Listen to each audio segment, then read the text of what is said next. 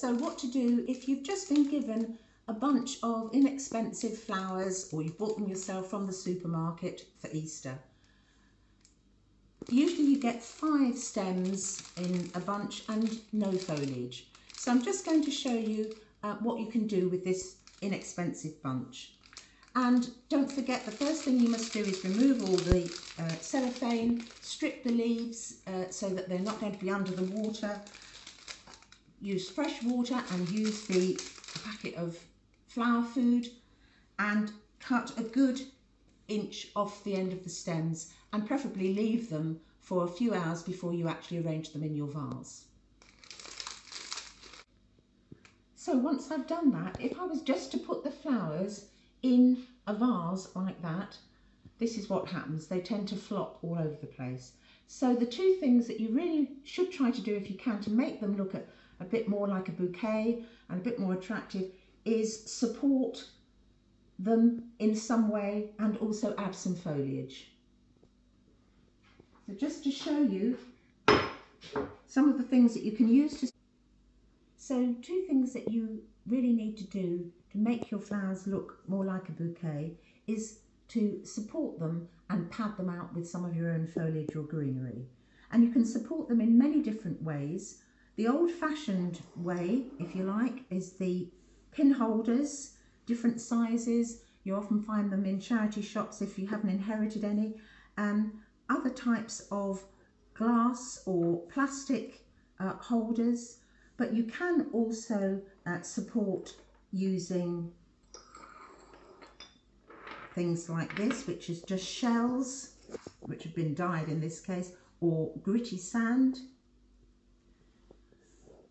The other way, which is very common, is to support them using aluminium wire or chicken wire at the base of your vase.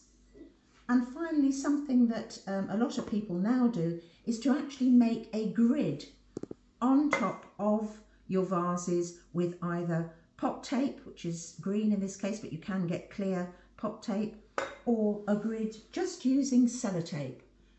And particularly if you've got an odd shaped vase or a big round vase, making a grid to support your flowers and foliage is really important.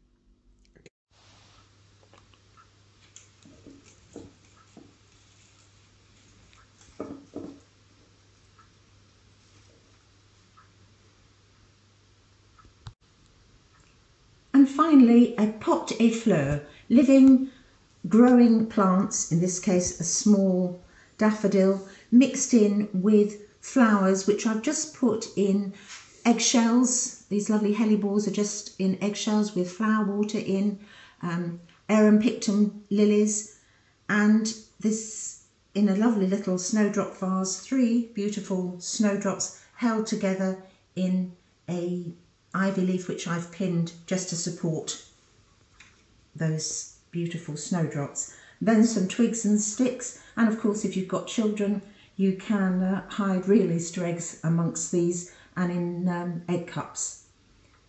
You can do this on a low basket as I've done it here, or on a tray, or perhaps a low vase, and it does look lovely both inside or outside on your Easter table.